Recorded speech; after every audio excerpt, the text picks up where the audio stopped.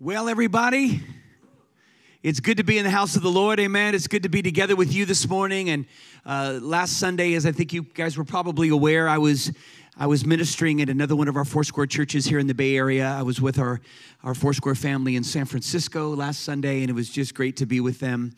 One of our senior pastors up there had a medical procedure, and so they were out for about a week and asked if I'd come in, and man, I had a great time with that. But I know that you guys had an amazing Sunday last Sunday here as well. And last Sunday, what we did is we kicked off our November series entitled More Than Enough. And as we were kind of thinking and praying about how the Lord would direct us for November, this theme really just perfectly encapsulated our heart, is that we would just be reminded that we serve a God that is more than enough. Amen? How many know when you have Jesus, you have everything you need? Do you believe that? Well, if not, I'm going to convince you by the end of the service today. I'm going to do my best. All month, we've been really opening up our heart to another level of thanksgiving, of gratitude, of contentment, appreciation for who God is and all that He has done for us. And our hope is that as we examine these characteristics, these behaviors, these feelings, these responses, that we will begin to see God in our own lives in a new and hopeful way. Amen? I believe that the seeds of thanksgiving, the seed of gratitude, the seed of contentment, the seed of appreciation, they bear good fruit. Do you believe that? Amen, right? What are the other things that we see in our world, in our society, that would compete against what God wants to do? We see envy, we see strife, right? We see judgment, we see criticism, we see jealousy, we see a lack of contentment, we see those kind of things, right? That I think battle against what God really wants to do in our hearts. We're going to look this morning at gratitude. So I'm going to invite you to turn over your brand new announcement sheet. You see that we have a new design for our announcement sheet, a new logo, a new layout, lots of fun things that are going on. But I want you to turn that over, grab your pen, and we're going to talk about gratitude today. Everybody say gratitude. Everybody say an attitude of gratitude. Amen. I think that there are two things that I want to identify as we get started this morning about gratitude. And there are really ways I think that we can define what gratitude is. One, gratitude at its core is appreciation. Appreciation. Being grateful involves feelings and emotions in a moment of appreciation for someone or something. Would you agree with that? Appreciation. But I want to just build off of that just for a moment to encourage you that to truly cultivate a heart of gratitude, those feelings must become a practice. I shared this with our mobile team this morning in our team prayer. Is what I believe that God's desire for us is that, yeah, it's great that we have feelings of appreciation, that we have moments where that's part of our emotional response to what someone has done for us, or our recognition of who God is, or something that happens great in our life. But my encouragement for us today is that gratitude would move beyond feelings into a value system. Because as the people of God, whether you recognize it or not, on any given day, you are a blessed people. We are a blessed people, right? And so I believe for gratitude to become a behavior and not just a feeling, for gratitude to become a value and not just an emotion, is what's going to take us to the next level of not only seeing but fully experiencing all that God has done in our lives. Truly grateful people demonstrate their appreciation as a value and a practice. That is, they choose to make conscious efforts to count their blessings. It's a choice that we make, where we don't just leave it to coincidence. Because the reality is, every morning when breath fills our lungs, we are a blessed people. Doesn't mean we don't have hardship, and it doesn't mean that our difficulties aren't real. They are. But so are our blessings. So are the things that God has done and is doing and will yet do, that he's promised to do in our lives, those are just as real. Amen? So studies have shown that people can deliberately cultivate gratitude. And I believe that we should. How about you? That we would be deliberate about cultivating a heart of gratitude. So appreciation is the first part. The second part of gratitude that I want to identify is awareness. Gratitude is an ability to look around and see the good. Are you able to do that? And it's okay if you're not right now. But I believe that this is God's heart for us. That we have the ability to look around and see the good around us. And to recognize fundamentally that these blessings have been freely given to us. If you think about it, it's really in the word, right? Gratitude, the root of that word is gratis in the Latin, which means free. Free, a gift. So we see that gratitude is there's a direct correlation to not only our feeling, our emotion, a behavior of gratitude, but a daily awareness to be able to look around. And sometimes we got to fight through. Sometimes we need to still wipe out the goobers in our eyes, right? Emotionally, spiritually, mentally, to be able to see clearly the blessings that are all around us every day. Do you know people like this? I do. I have people like this in my life. They're very annoying at times.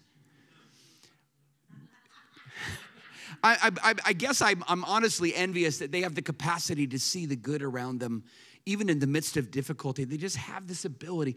And I don't think it's by accident, and I'm not sure that it's just something they were born with. I think that there's somehow, they identified something, even from an early age, like that's a value.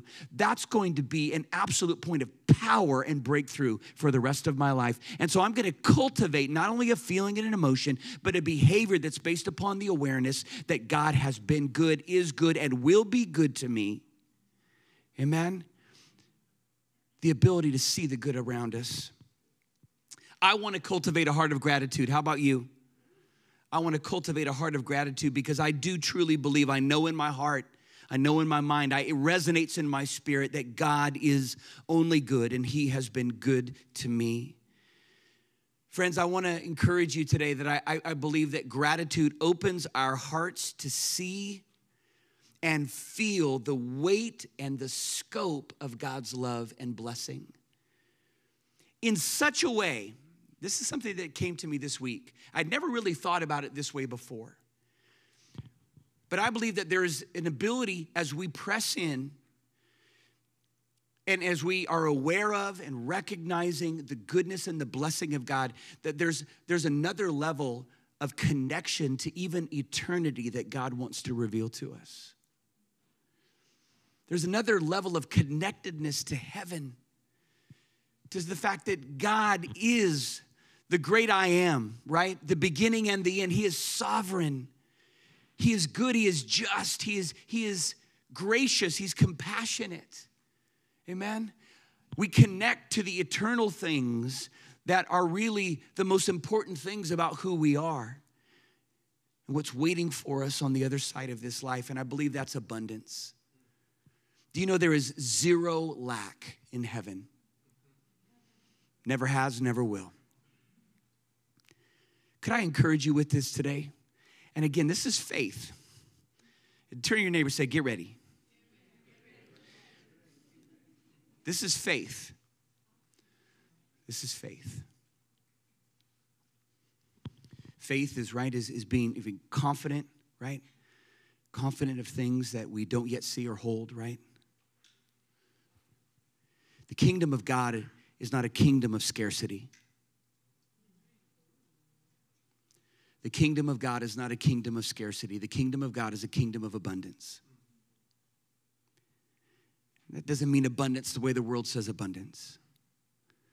See, when we think about what it really means to be blessed, when we acknowledge, for example, the Sermon on the Mount and the Beatitudes, blessed are you and blessed are you when this and that and the other thing happens to you. God isn't just talking about material blessing. He's not just talking about financial provision. All of those things God absolutely promises to provide for us. He is Jehovah Jireh. He's talking about living in the reality of the kingdom of God that is a kingdom of abundance, friends. Abundance is actually all around us, even within us, if we will tap into it. And I believe that gratitude is a key that unlocks abundance, not just for us, but as well that we would be free and open-handed in generosity to other people in every area. The abundance of God is, yes, provision. The abundance of God is grace and mercy and love and joy. The abundance of God is peace. It's all around us. It's inside us by the Holy Spirit. It's in the Word of God. It's in God's presence that we enter into. And so we've got to get rid of this scarcity mindset. And I'm not talking about a prosperity gospel. This has nothing to do with that. This is the truth of the Word of God. When the Bible says that He owns a cattle on 1,000 hills, that's just a scratch in the surface of what is available to us. Do you know that you serve a limitless king? Say that. I serve a limitless king. Gratitude unlocks that truth in our hearts. It opens our hearts. It expands our hearts to feel and to receive, but also to give. To give out of the abundance of the kingdom. We don't have to live with a white knuckle in any area of our life. Because the kingdom of God is a kingdom of abundance. And we serve a limitless king. And your heart and my heart, everybody listen, your heart and my heart were designed by God to carry the treasures of the kingdom of God. Like a vessel, right? I think of it like a beautiful, majestic ship.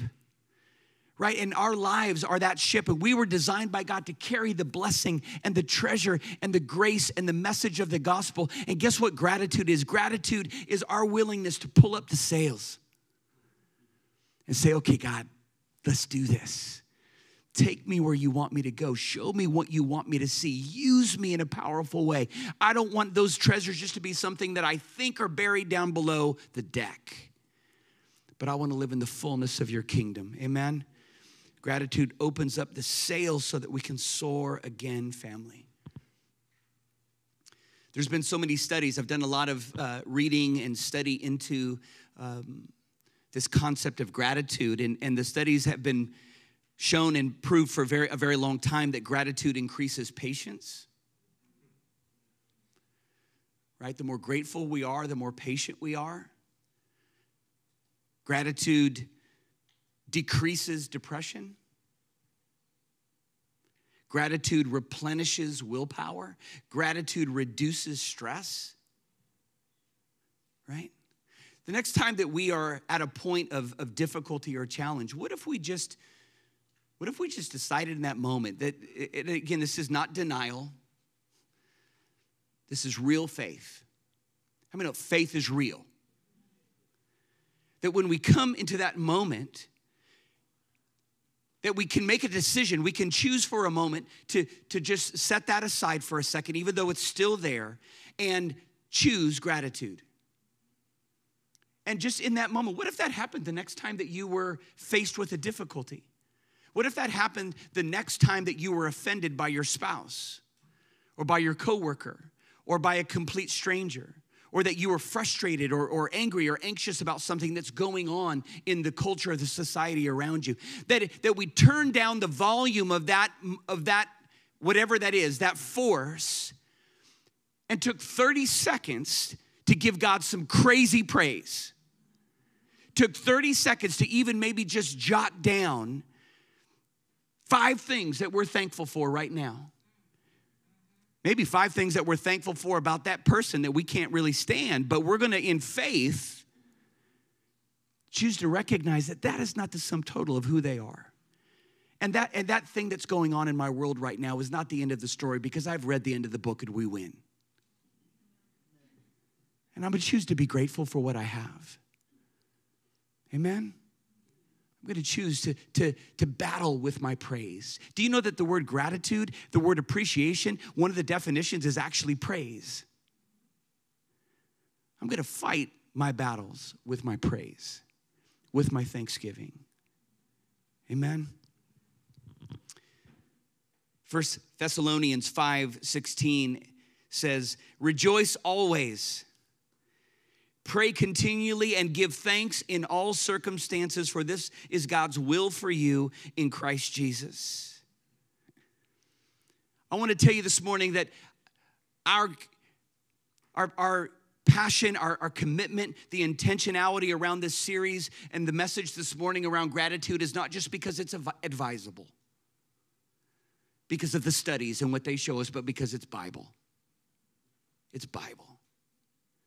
And the Word of God is a lamp unto our feet and a light unto our path. It's the foundation upon which our lives are built. Deuteronomy 7:9 says, know therefore that the Lord your God is good. He is the faithful God, keeping his covenant of love to 1,000 generations of those who love him and keep his commandments. Deuteronomy 32:4 says, he is the rock, his works are perfect, and all his ways are just. A faithful God who does no wrong, upright and just is he.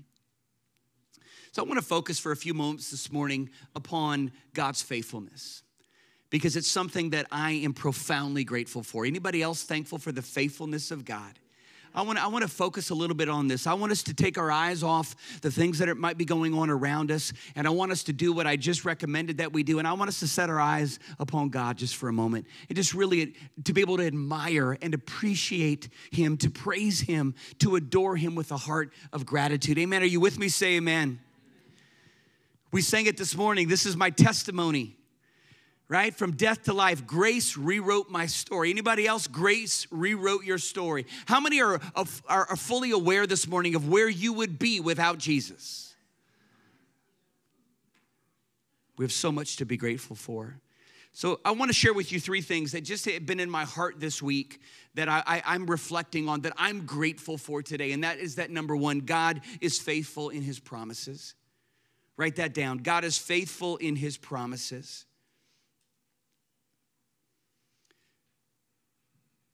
God, at his core, his character, he is a promise keeper. I love what Hebrews 10:23 says. Let us hold unswervingly to the hope we profess, for he who promised is faithful. If the last 20 months or so have taught us anything, it's that there's not a lot around us that we can really count on, right? Circumstances, comfort zones, familiarity, right? Sometimes even people. But we can confidently put our hope in God because he is faithful to every promise. When others have let us down, God picks us up. Amen? When life happens to us, God is faithful. I know I could go around this room. We could stop it right now and just do a testimony service, because I'm looking around and I have the privilege as your pastor to know a lot of your stories. And the bottom line is that even if you don't feel it right now, I'm here to remind you, right? I'm here to spur you on, because I know your story and I know how God has been faithful to you, and you know how God has been faithful to me. Somebody say amen.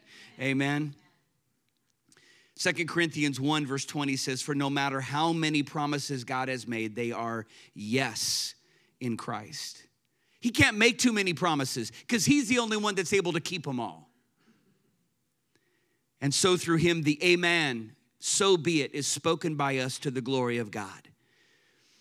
God has always been faithful. He is only faithful. Amen. He's been faithful to me.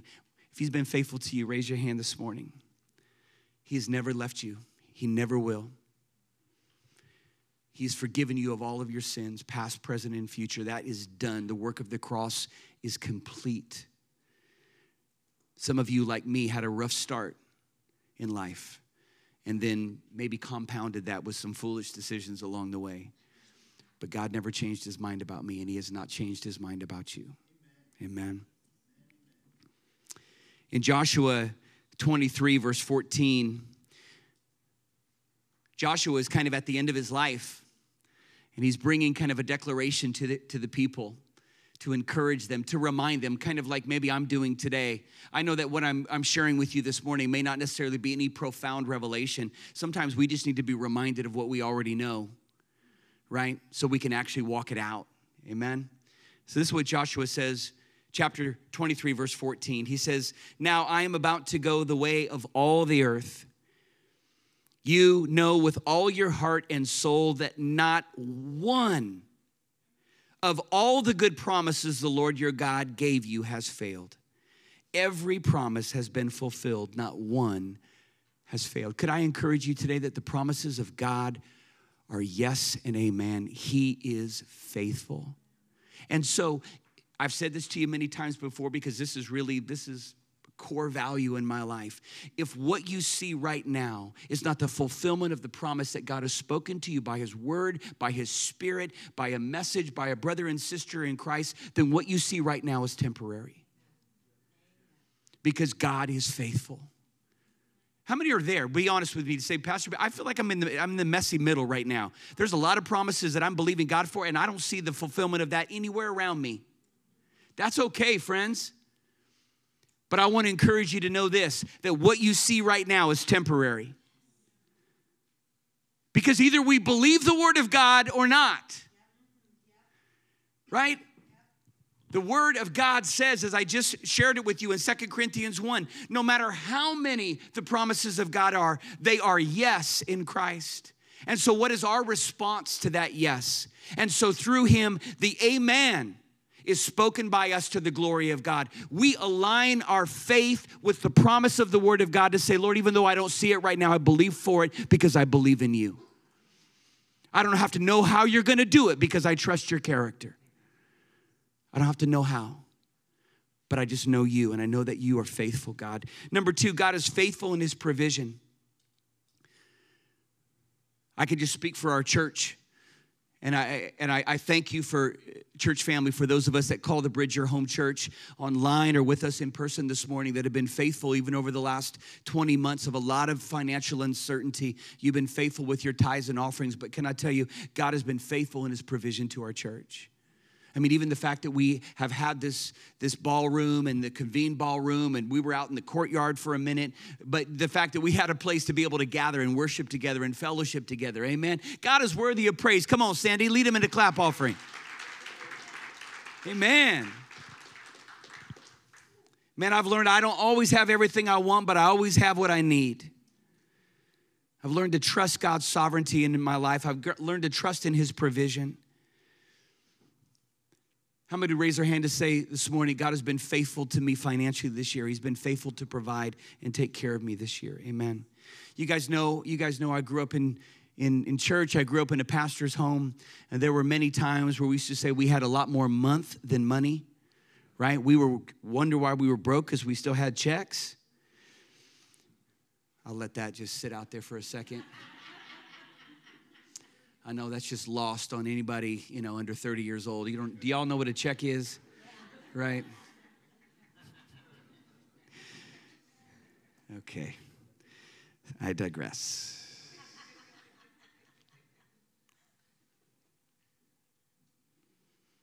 Malachi 3:10 says, "Bring the whole tithe into the storehouse, that there may be food in my house.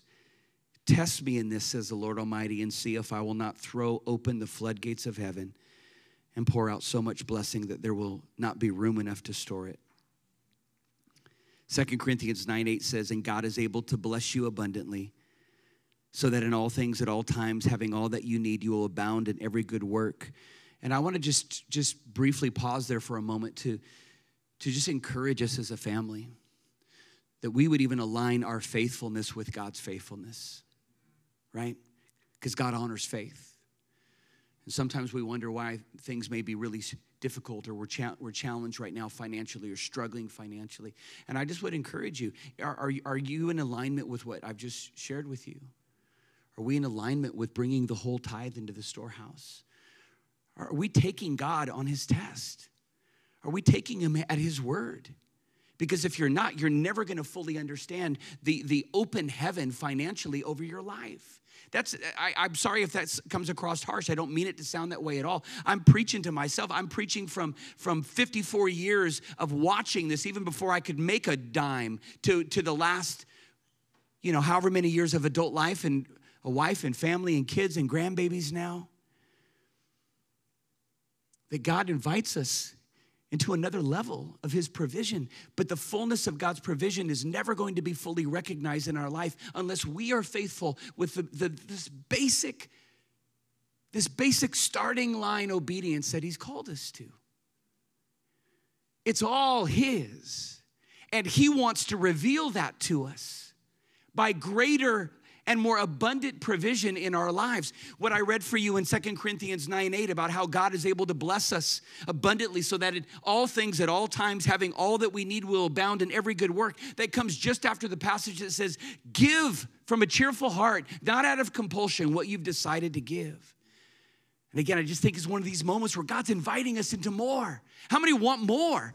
How many are ready for the more that God has? This is not a kingdom of scarcity, family. And gratitude is the foundation for generosity. Amen. God is calling us to a new place of faithfulness. And God has been faithful to provide for you. God is calling you now to be that person of influence and impact in those around you. That we would tell the story of his faithfulness, right? That we would tell the story of it. That we would put him first place in our life, our first and our best. Number 3, God is faithful in his purposes. We sang about this all morning. We sang about this all morning. God, when I doubt it, remind me I'm wonderfully made, right? I'm wonderfully made. My life is in your hands. Lord, you are the artist. You are the potter. I'm the canvas, Lord. I'm the clay. Do you believe that God has your life in the palm of his hands? Do you believe that before you even knew him or he knew you, or before you were formed in your mother's womb, that he knew you and he had a plan and a purpose for your life? Do you believe that? Or is your life coincidental and random? It's not. And I want to encourage you today, if that's what you've believed, if that's what the people around you have tried to convince you, or the world or the lie of the enemy has tried to convince you with, I want you to know something today. That God loves you. He knows you. He is the author of your story. And he's not finished with us yet. Amen. How many are thankful for that? Man, this is just a chapter. And yes, we do cooperate with the Holy Spirit. We do. There are a lot of things that are being written in the story of our life right now that God is saying, will you trust me? Because you can. Will you trust in my purposes for your life? That I will bring to completion the good things that I've started in you. Amen. How many have ever felt like you're not going to get there? Anybody ever felt like that? Just like, man, Lord, I just keep bumping my head against the same wall. I keep making the same stupid mistakes. I'm embarrassed about it at this point. I don't even want to talk about it. Anybody else felt like that besides me? Just me and Ray. Okay, Madison, thank you. That's my sister from another mister. When I mean get there, I'm not talking about heaven. I'm talking about God bringing us into completion, maturity. I want to grow up. Amen. And I know that God has that for me. And I'm seeing that. I'm seeing changes even at this late stage of the game. Fourth quarter. Amen. Probably like you, I have an accuser, right? And I don't know that we necessarily have like personal accusers. But we have the accuser of the brethren, right? The enemy that wants to rob us of our joy, rob us of our faith, rub our nose in our mistakes, right? Bring to our remembrance things that, let's face it, on paper should have disqualified from the grace and love and mercy of Jesus. Anybody else? Like, I was a mess. Anybody ever just like remember like your past? And just go, oh. Anybody oh, thank God. Right? But he's a lie. The enemy's a liar. God is faithful in his purposes for you. Don't ever forget that. Keep believing that. Romans 8:28, one of my favorite passages of Scripture that reminds us that we know in all things God works for the good of those who love him and are been called according to his purpose. My worst mistakes, God has turned for my good. That's ridiculous. Right? This is an upside down gospel. My worst mistakes, God has turned for my good and his glory. And his purpose in my life and yours will be fulfilled. He just calls us to not give up. Don't give up. Don't give up. Let gratitude fuel your faith again. Have the courage. Just pull open those sails. There's so much treasure in you, family. I look around this room. I love all of you so much. There's so much treasure in this room that is yet unmined, that has not been given away yet. Let gratitude be that wind that fills your sails, carrying the blessing and the mercies and the treasure of God. The word promises us in Galatians 6:9, let us not become weary in doing good, for at the proper time we will reap a harvest if we do not give up. Amen. That's what we need to remind ourselves of God's blessing. That's what we need to cultivate, that heart of gratitude, right? God is faithful whether we are or not. God loves you even when you don't feel a lot of love for him. He's only good. I wish I was faithful all the time. But God is faithful to complete in me the work of faithfulness and a whole list of other things that he's doing, amen? Maybe you're here this morning, you just kind of feel, man, Pastor, I just feel so disconnected from that right now. I want it to penetrate. I want it to hit my heart in a special way. But I just feel like it's a little bit further away from me than I can reach. That's okay. Because again, he is faithful. I want to read something for you. You guys hear me talk a lot about an author named Bob Goff. He's one of my favorite authors. I've read every book that he's written so far. I'm going to keep going. He says this, and maybe this is an encouragement for you today. If you're just kind of, meh, like I hear you, B, but I'm not quite there. Here's an encouragement for you. He says, I think God allows all of us to go missing a time or two. He doesn't lose us like we lose our keys or our phone, but he lets us get lost for a while if that's what we really want. And when we do, he doesn't pout or withhold his love the way that we probably would if someone totally ignored us or walked away from us. Instead, he pursues us in love. And rather, he goes with us as we find ourselves again. He always knows where we are. God isn't constantly telling us what to do as we search for ourselves either. Instead, he gently reminds us of who we are. Could I just encourage you today? Could I remind you of who you are to God? That you are a treasure to him. That he loves you unconditionally and completely. He delights in you. He's excited about you. He's excited about the ways that you're growing. And right now, as soon as I say that, we think of the 8 ways where we're failing. God is excited about the ways that you are growing. He's excited even about the ways, even this morning, that you've battled through how you feel to try to really get that touch from him that you need. He's excited about what he's doing in your life. And he wants you to know that he loves you and he's with you. Amen? So this morning, before I release this to Table Talk, I want to issue a challenge. If you're ready, say ready. Ready. We've done this before, and I thought, especially in light of the last 20 months, that we needed to do it again. We're going to do a gratitude challenge for the rest of this year. Amen? And so what I want to encourage you to do is, starting today, I want to challenge you to a gratitude journal. Now, right then, at least 11 of the men in the room just turned me off. I just saw the curtain just draw down. You don't have to write something if you don't want to. You could put it on your phone. I'm just trying, Ray. I'm just trying it's time to grow up. I'm just trying. Honestly, whatever works for you, whatever you're going to do, do it. But here's the challenge. Here's the challenge, right?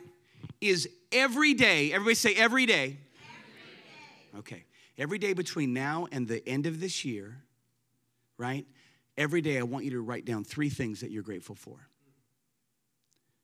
3 things that you're grateful for. It could be a person in your life. It could be something, just a revelation of who God is in your life and what he's doing in you that day. It could be the sunrise. It could be the sunset. It could be your family. Whatever it is, every day, 3 things. Why 3? Because 2 is too easy. No, 3 is important. There's a lot of good things that happened in 3s. On the 3rd day, right? 3 things. And I want us to keep this. I want to. Who's in? First of all, and if you don't want to be in, that's fine. Don't raise your hand. But if you're going to raise your hand, do it. Look, you could do it. You could do it, Tom. You got it. This is how we're going to. This is how we're going to activate our faith. Is we're going to not just feel and wait for the feels, but we're going to put some feet to it, and we're going to cultivate. We're going to create a value system and a behavior around gratitude, appreciation for all that is going on around us, the good, the blessings that we have, and an awareness to see it and to realize that we are a blessed people. Amen? It's going to help us stay in touch with, to daily take inventory of the blessings of God. Again, I shared with you earlier that one definition of gratitude is actually praise. Many of us are good at praising God for the big things, but I think we could grow in praising God for the little stuff too, right? And some days it might just be a couple, 2 or 3 little things. And someday you might be sitting there writing 3, and the Holy Spirit says, don't stop.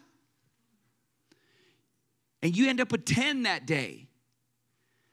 What happens if I skip a day? Well, catch up, mustard.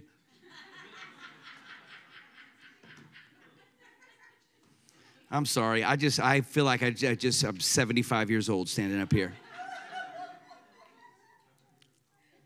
How many got that? Say amen. Okay. Here we go. One more quote, and I'm going to let you do table talk. Oh, here's something else. Here's something else. Here's something else. Don't be surprised. Don't be surprised if the Holy Spirit drops something into your heart that He wants to plant a seed of gratitude for that hasn't happened yet. Don't be surprised about that. In fact, that might be a regular part of the trio there. Is I'm actually going to start praising God for stuff that I don't have yet, that He hasn't done yet, but that He's promised me. I love what Mark Batterson, another one of my favorite authors, said. He says, faith is next level gratitude. Faith is thanking God before He does it. It's prophesying your praise. Come on, somebody. Faith is next level gratitude. Faith is thanking God before He does it. It's prophesying your praise. Are you all ready for this? Man, God's going to just fill our sails with another revelation and awareness of His goodness that is all around us that we haven't been aware to see. Our spiritual self-awareness is going to go through the ceiling. Amen? Are you with me today, family? Come on, everybody stand to your feet and just give God about 30 seconds of crazy praise. Come on, tell Him how much you love Him. Don't stop there. Jesus, you're good. You're faithful. You're sovereign. Oh, thank you for peace and joy. Thank you for providing for our needs, God. You're worthy of praise every day for the rest of my life. Whether you do anything for me again, God, you're so good. We love you, Jesus. We praise you, Jesus. We glorify you. Somebody shout hallelujah. Come on. We love you so much, God. We're so grateful for you, God. We're so grateful for you, God. Amen. Amen.